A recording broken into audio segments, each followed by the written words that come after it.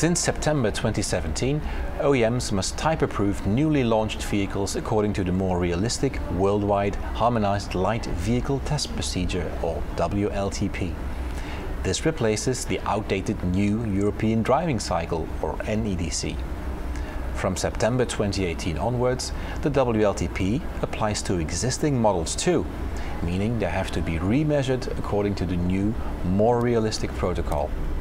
That inevitably means an increase in fuel consumption and therefore CO2 emissions.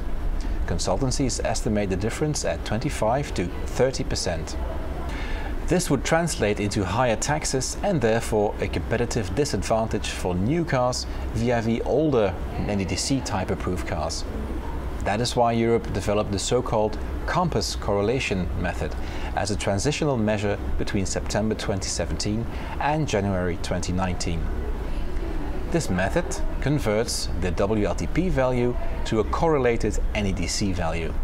This way, there should be no competitive disadvantage and consumers can compare newer WLTP cars with older NEDC cars on an equal basis, at least in theory. Together with WLTP, the EU introduced the RDE, or Real Driving Emissions Test. This to ensure that emissions measured in real-life conditions do not deviate dramatically from the ones registered in the lab, as was often the case before.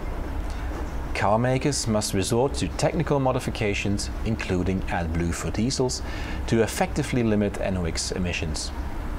In most cases, petrol engines now need particulate filters to comply. That means technical modifications and engine recalibrations, which could lead to a higher fuel consumption and hence CO2 emissions.